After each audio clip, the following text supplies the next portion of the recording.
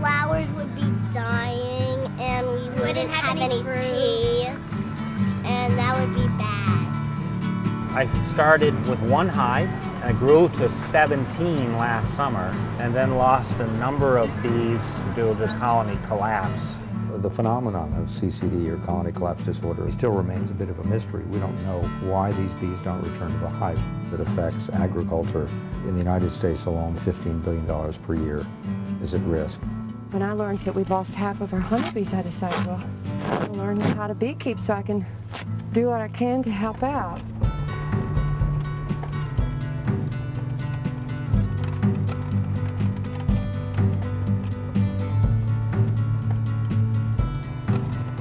Like here's a bumblebee, and here are my bees. They're in here working them. People come by and ask us about the bees and what's going on and how can they get involved or how can they taste the honey. There's a lot of honey in here. Whew. It's so full of honey, it's hard to move anything in here.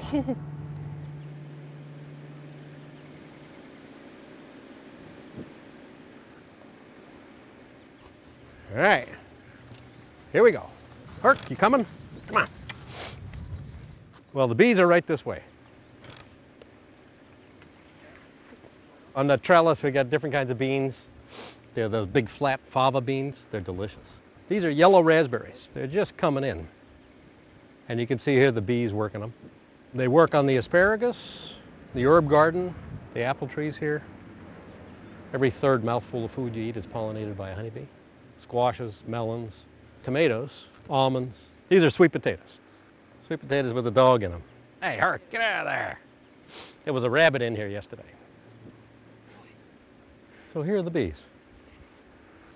I got my little apiary. It's called Eat Fire Spring Apiary. We make about 500 pounds of honey a year, of which I eat about 40 pounds myself. So the rest I peddle or trade or give away as gifts. It's a great hobby. But if all the honeybees died, there are not enough native pollinators to pollinate all the crops we have. Yeah, we'd lose a lot of things.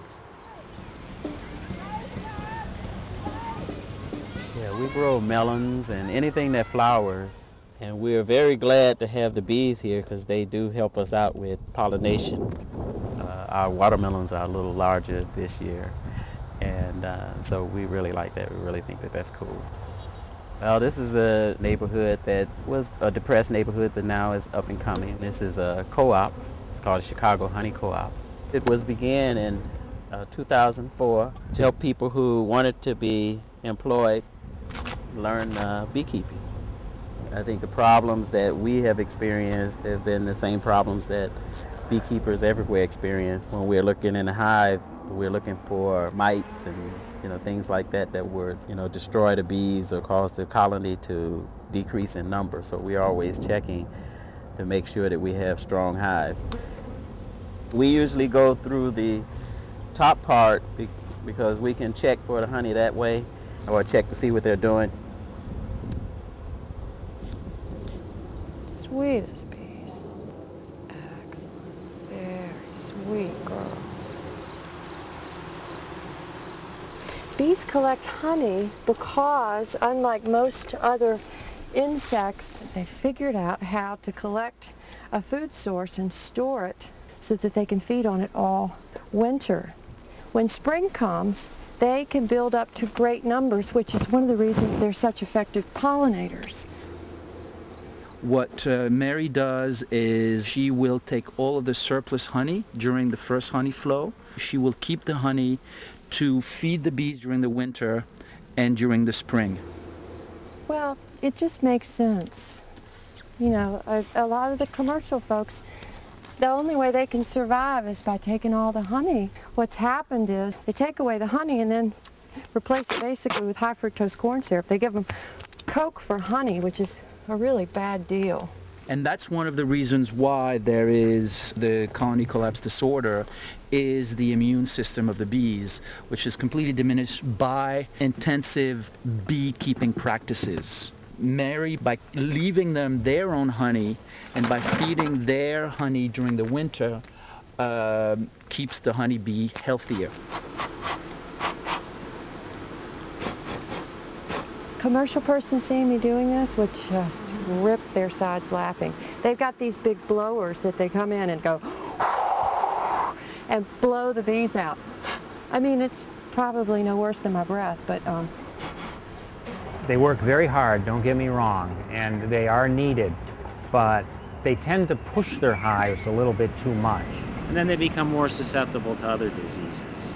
All of these things piling on top of this poor little honeybee causes colony collapse, bee failure. Presently I have 12 honeybee hives in New York City. The Upper West Side, Lower East Side, Brooklyn, Bronx. You're really going to know you're in the city here. I've been beekeeping since the early 80s. And the biggest problem that I have in the Berkshires is black bears. So I thought, well, gee, Manhattan, there's no black bears. Plenty of rooftops, plenty of flowers, which provide local honey for my customers. If they are affected with pollen allergies, taking local honey is a remedy for that.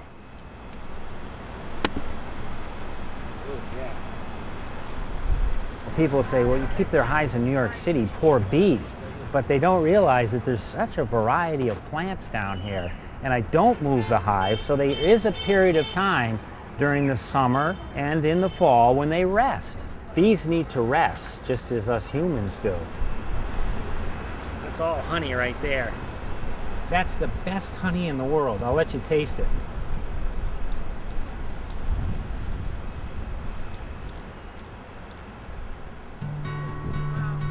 Isn't that good?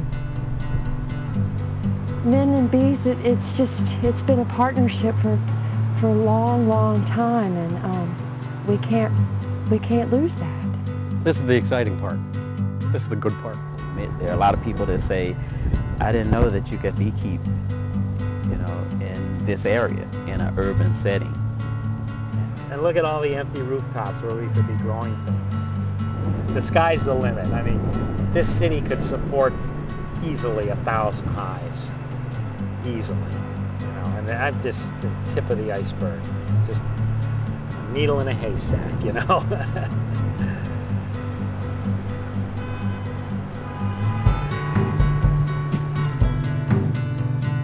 It takes a lot of people to pull this off. It's people working together, just like the bees.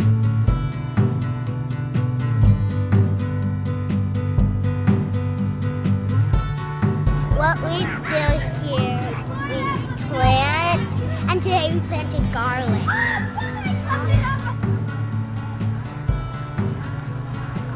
I'm not really sure, but I do know that I've been stung by mosquitoes.